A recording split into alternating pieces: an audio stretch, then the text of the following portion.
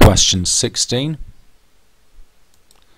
So fairly straightforward, I think, part A. So Chris passing is 0.9, so failing is the rest to make it up to a whole, so 0.1, because 0.9 and 0.1 is a whole.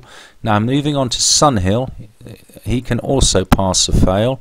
Passing is 0.65, so again with him failing is the balance, so 0.35.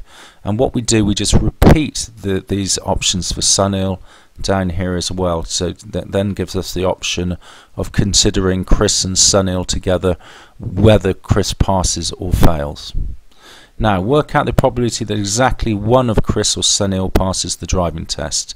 So one of them passes, so either Chris passes and Sunhill fails, that's the pass-fail option, pass-fail option.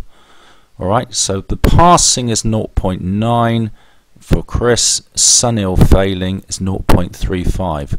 Now it's Chris passing and Sunhill failing, it's an and, so we multiply those two decimals together.